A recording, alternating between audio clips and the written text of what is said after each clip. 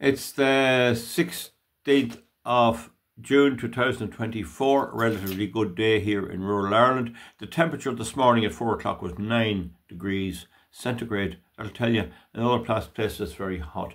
But in any event, I just want to deal with the electricity grid. This is one of the biggest issues there are in modern times, because there's a whole cohort of people who vote, who are making policy, who believe that the electrical grid can be made work one way, when there's a whole cohort like myself that says it can't, and that we're stuck badly with a fossil fuel based electricity grid, whether we like it or whether we don't. And it's like life. Nobody wants to grow old, nobody wants to eventually die, but it's inevitable, and you can't get them to accept this. But anyway, I want to describe the electricity grid to you folks. Now, the first thing is I'm going to pick an idealized model, and the best place to pick that is Ireland, because although there is a little interconnection in Ireland with Britain, it's not much.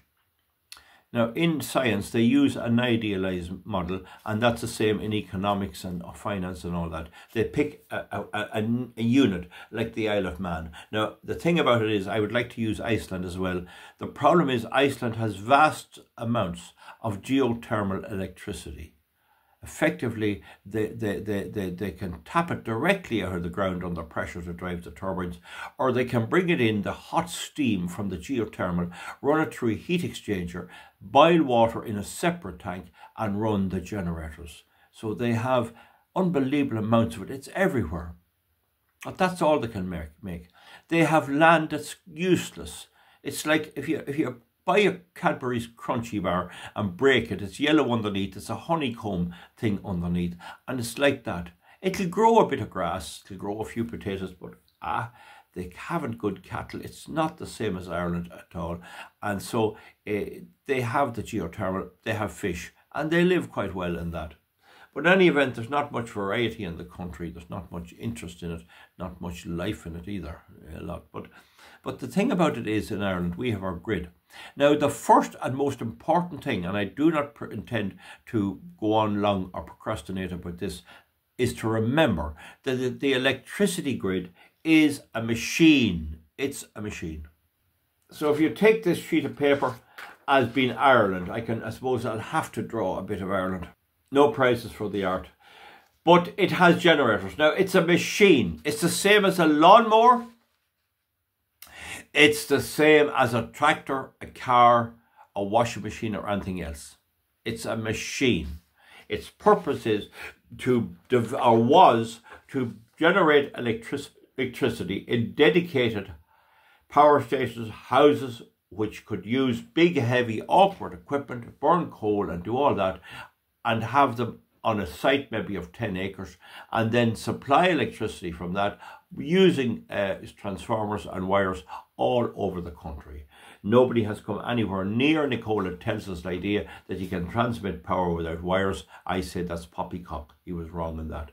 Any event, that's what we do. So when this is running there right now, that is a machine. There are generators all over, and it's a machine. It doesn't matter what the operators think or do or anything else. Their job is to keep the lights on. Now, the other thing about it is the power is needed 24/7 without exception. If you start having blackouts in an economy like Ireland, you're declassified in the books of the investors as non-industrial. There is parts of the world where they only put on the electricity a few hours a day. We want it 24/7, and that's the big problem. The other thing is the only thing that's correlated to is power generated by nuclear or power generated by fossil fuel. Now, where did the pot is fossil fuel? It's a stored form of energy. Years ago, there was terrible heat, there was scorching heat, there was evaporation, there was cold, there was geotechnology, there was tectonic plates. All of this happened with no people around at all, with the result that vast amounts of fuel became stored in the Earth's crust. Vast amount, most of it underground where it's protected. If it had to be on top of the ground, probably humans would be extracting it years and years ago. I mean, coal only became commonly used over 200 years ago. They didn't realize it will walk over in the desert where all the Bibles are written. they didn't realise the ground underneath them was loaded with oil. And so prophets were running around talking and all this, and they didn't realise they were walking on oil either. So the point is, and coal too, and turf and gas and all that, Irish exploited their peat. Now, the thing is, that all happened in a weather situation, but it didn't matter if 5 years went by and there was no fuel produced. It didn't matter. The next 5 years there would be. And then as you're talking about millions of years, by the time we got able to use it in about 1855, well, there was plenty of it there to extract and use as you want. Fuel is a form of stored energy, and it's firm, it can be used when you want, and it's very controllable. So I hope you have that. Now, the next thing is that the cat is over there taking a bit of a nap. The next thing is that that's the fuel. Now, that is in Ireland a machine.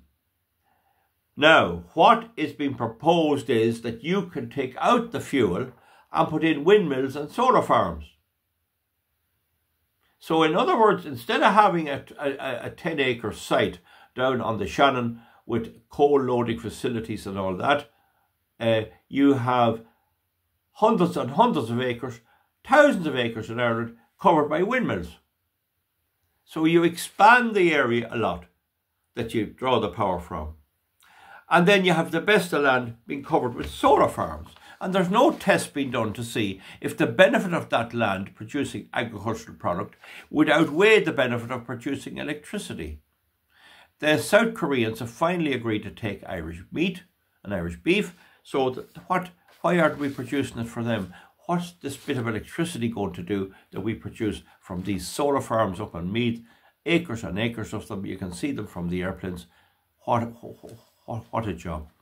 Anyway, the point about it is, the first thing you got to understand, if you had a wind turbine in every field in Ireland, 250 foot high, 250 metres high, if you had every field, you know the Spire of Dublin, I'm sure most people know it.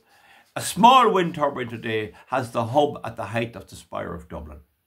If you had one in every field, now we'll omit small wee fields, but normal fields, and you had the rest of the ground covered completely with solar panels.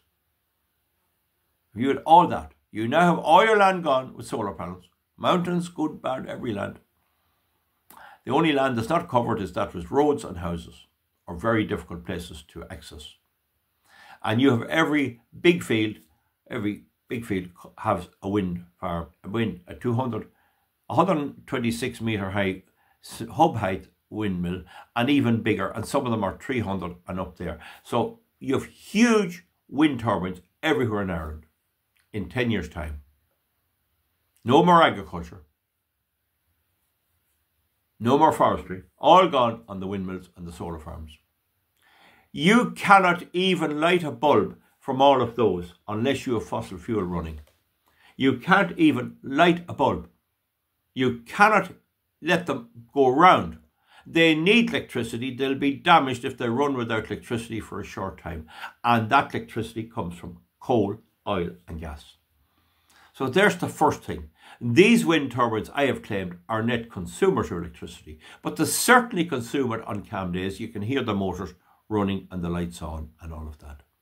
Okay, so that's the first thing. But even if the wind blows and you have a good stiff sunny day, nice breeze in the summer, the solar's working well and the wind farms are producing, you can't even light a bulb.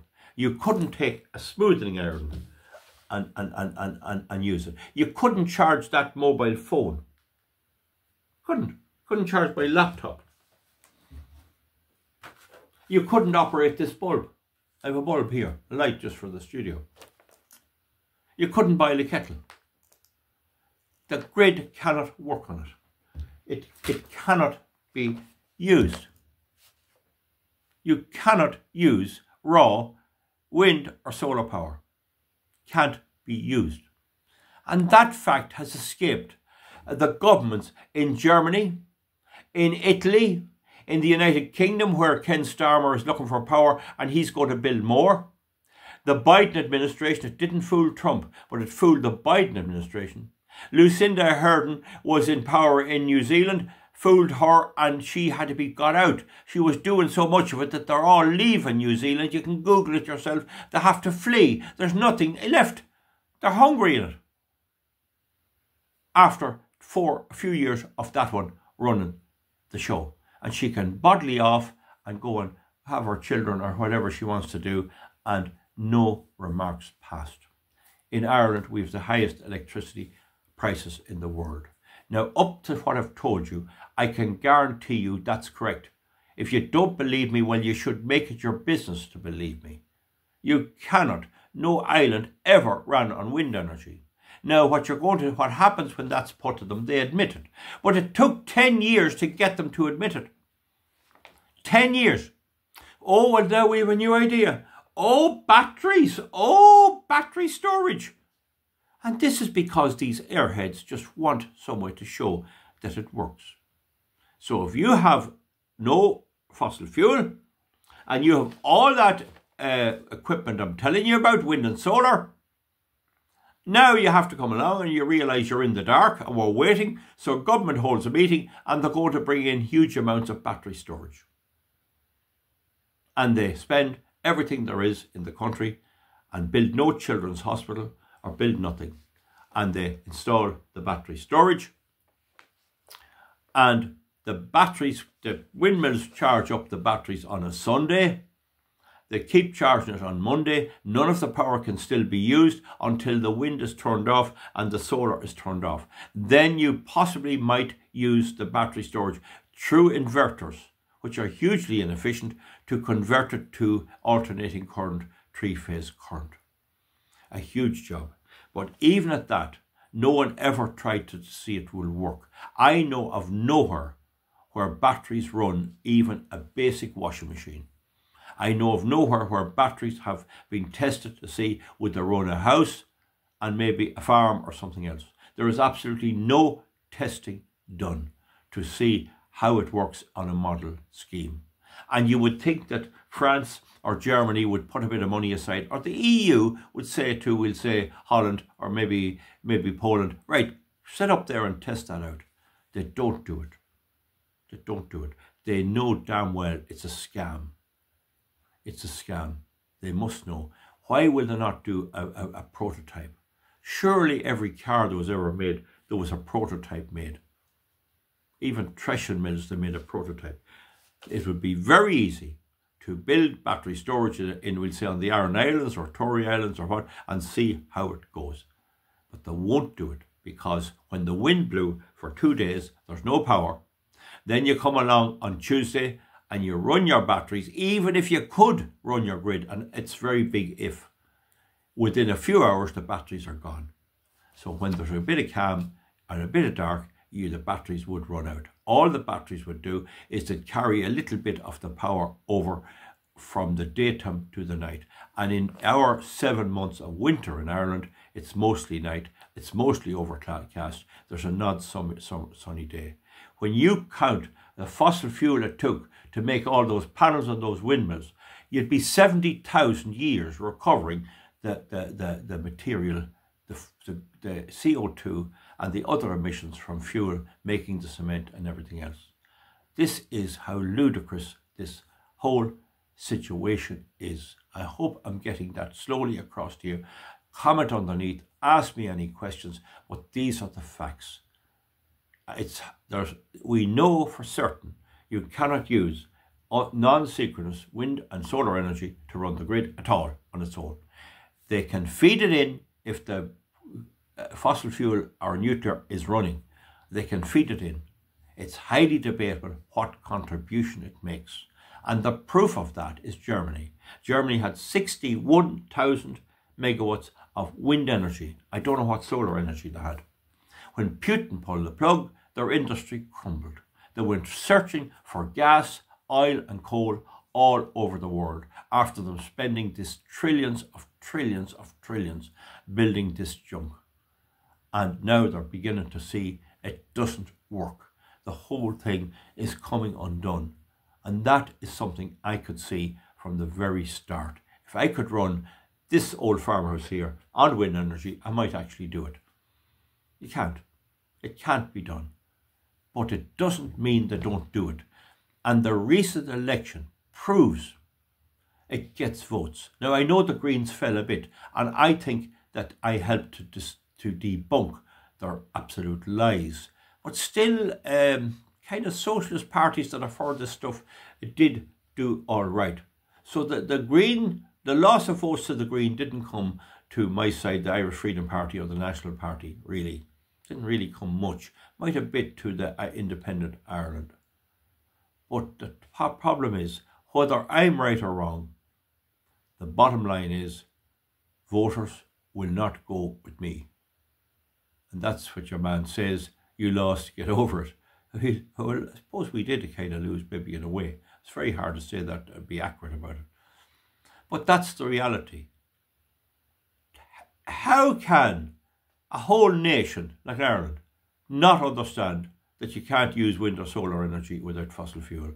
And I would say 99% believe that you can actually run the whole country without fossil fuel at all. They're importing wood chips from southeastern United States to run the power grid and power it into Limerick, into, I think it's Money Point. Cutting wood down with machinery, all powered by diesel and petrol, and hawking it across the Atlantic and burning it, and a shipload hardly does a day. Money Point was burning 5,000 tonnes of coal in one day when it was at its best years ago. And it's still burning something. It mightn't be coal, but it's something. It's gas or it's something else. Folks, that's a good explanation to you. It's the best I could do. Maybe I'd swing a few of you over, maybe it'll get round. But there's a whole cohort of people in Ireland and in the world at large who simply cannot believe that, who simply cannot bring themselves to believe that the whole emperor, his whole suit of clothes, doesn't exist, and he's as naked as a jaybird. Good luck, folks. See you back. Comment on the lead. Thank you.